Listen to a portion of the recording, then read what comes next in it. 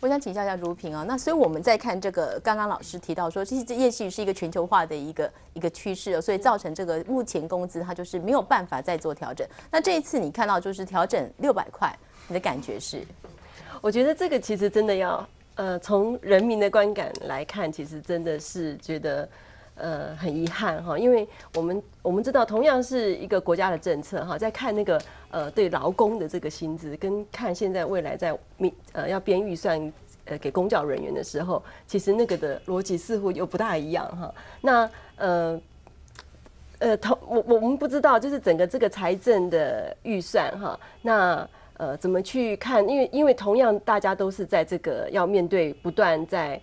上升的这样子的需要去面对的成本，然后看到房价不断的在提高哈。可是同样每天努力去上班的人哈，那的那个薪资的差别是这么的大哈。那还有就是现在我们看到那个也即将编那个预算对那个退休人士哈的那个福利又这么的高，这个其实就是又凸显了另外一个社会上面的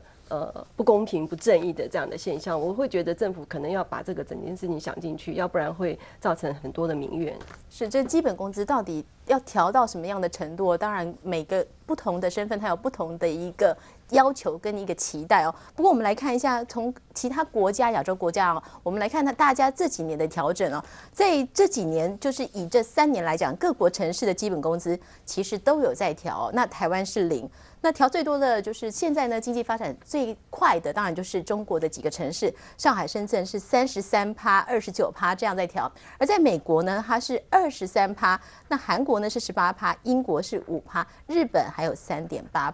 那我们来看哦，这个在基本工资还有这个薪水哦跟时薪的部分哦，台湾目前是17280块哦，那时薪是95块，而在日本呢，它是1个小时是269块，英国呢是1个小时283块，在韩国呢1个小时是111块，美国呢1个小时是230块，深圳呢目前1个月是5165块的新台币，而上海呢是每个月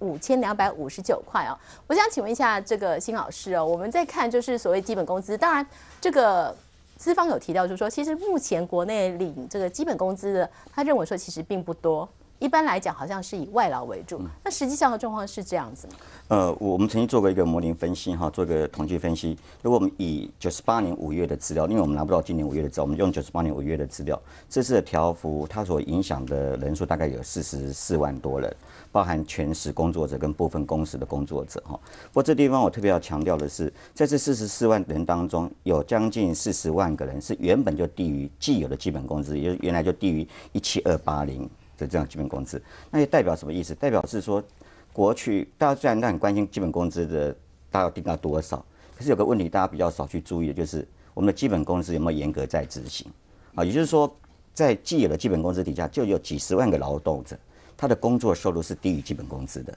我们是把这份加起来以后，才算出44万多。如果把那一部分扣除掉的话，那个影响人数大概不到大概10万十几万人而已。好，也就是说，代表意思就是说我们的基本工资在台湾来讲，并不是一个严格执行的劳动法令。那原因是什么？是这些低于基本工资的企业，大概都是30人以下，甚至10人以下的企业居多。那这些东西，这些小型企业，基本上政府的劳动检查是不会去检查他们的。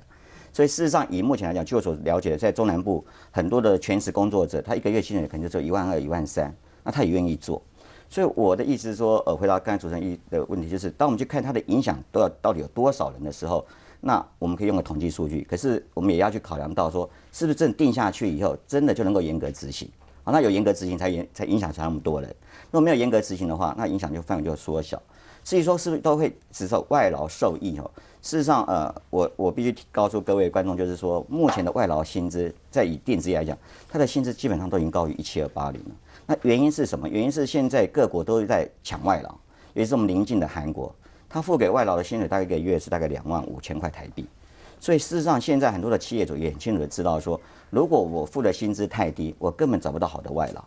所以事实上这次的影响，我不认为像雇主团体所讲，都是只有影响到外劳的部分哦。所以这个可能每个人的解读是不一样的。嘿，是，那我想要请问香菱哦，就是说我们在看这个基本工资，当然老师有提到说，也许它影响的层面不是很多人，但是您刚刚有提到，就是它其实关系到这个目前很多社会救助的一个，就是以基本工资这一项哦来做一个标准。那所以以你来看，还有我们再看，其实很多这个服务业、各大超商，其实工读生都是拿时薪嘛，那现在要从95块调到98块，我看对很多工读生来讲，其实这个调整真的很少。那你又怎么来看这个状况？就是说它的影响，如果用劳健保的比例去算的话，也许是100多万人。那我想劳健保对台湾很多人，他大概就是纵使他没有工作，他也要想办法挂着，因为他涉及到他以后的劳保年金的问题，涉及到他其他的职业灾害的补偿等等。所以我觉得用这个劳保这个资料去算呢，大概是一个比较多数的人100多万。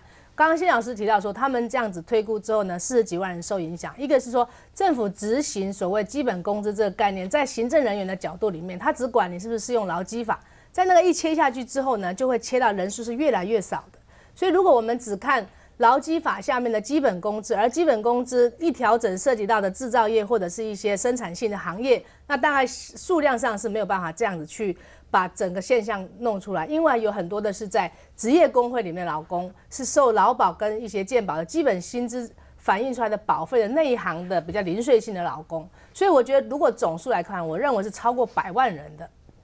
那也就是反映到刚刚主持人讲说，时薪的劳工、部分工时劳工，他们很多可能没挂回去劳健保的时候，他是在拿基本薪资的这个层次上面换算出来的时薪。所以是比较多的是比较流动性的劳工、边缘性的劳工或派遣性的劳工，他确实是在17280的上下。那老板反推回去成本是用这个来做推估，所以他一旦往上调，这些劳工当然是可以跟着往上享受到几块钱好了。假设只有这么一点点钱，它还是有影响。所以我认为政府在对基本工资的这个政策里面，它因为涉及到企业主用反映整体量的成本来讲说，那会影响经济的发展等等。可是他没有想到说，这个微调之后，确实还是有人受益，而受益你如果再严格执行下去的话，它还是会有劳工相应的可以好一点。就这一层，我觉得政府都没有在这个层次上面多往前花力气去说服